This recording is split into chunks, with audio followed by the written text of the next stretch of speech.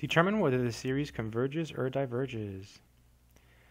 In this case, the first test you want to try is the nth term test. So if we try that, that means we take the limit as n goes to infinity of our nth term of this piece here. So that's the ln of n plus 1 over n. So when you do this, these degrees are the same. So the limit here is the ratio of the leading coefficients. So there's a 1 here and there's a 1 here. So you just get the ln of 1 over 1, which is 1. And the ln of 1 is 0, so the nth term test fails. So that was completely useless. Another way to think about the limit is you can break it up. It's n over n plus 1 over n. So that's ln of 1 plus 1 over n. And then as n goes to infinity, this approaches the natural log of 1, which is 0, because 1 over n here approaches 0. So the nth term test is completely useless. It doesn't help, but it's something that you should at least mentally think about. Okay, so how do we do this? One idea that I'm having is maybe we'll try to use the telescoping series. I think this might be telescoping. So I'm going to set ln, a sub n equal to ln of n plus 1 over n. And using the properties of logs, we can write this as the natural log of n plus 1 minus the natural log of n. Now we're going to write down the nth partial sum, and then we're going to take the limit. If we get an answer, that means the series converges. That's the definition of convergence. If we don't get an answer, then the series diverges. So we're going to write down the nth partial sum.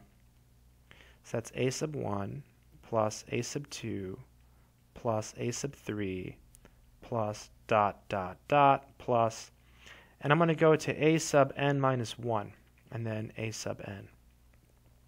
Now we're carefully going to plug everything in. So let's see. A sub 1, that's going to be ln, 1 plus 1 is 2, so that's ln 2 minus ln 1. That's a sub 1. I'm putting it in parentheses, right? That's our first term. Plus a sub 2. So 2 plus 1 is 3, so that's ln 3 minus ln 2, right? Because we're plugging in 2. So 2 plus 1 is 3, and then minus ln 2. Looks okay. Plus a sub 3. Now we're plugging in 3, so it'd be 3 plus 1 is 4 minus ln 3. Beautiful stuff. Plus dot dot dot plus. Now we're plugging in n minus 1 here. So n minus 1 plus 1 is n. So it's ln n minus ln n minus 1.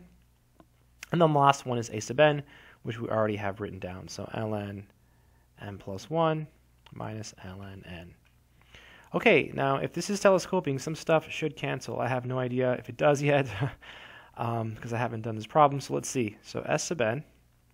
Let's see, ln 1 is 0, so that goes away. Let's see, ln 2 cancels with the one before it at the beginning. Boom. ln 3 cancels with the one before it at the beginning. See that? Boom. So this one will cancel with the one over here. ln n cancels with the one before at the beginning. Boom. Right? This one will cancel with the one before it at the beginning. Boom. So we're left with simply all of this goes away. So we're left with just this piece here, right? ln n plus 1. And this approaches infinity as n approaches infinity, right? So that means that this series diverges. And it's not really a test that we're using, right? This is just the definition of convergence and divergence. If you take this limit and you get an answer, then we say the series converges to this number. If we don't get an answer, then we say the series diverges. Hope that made sense.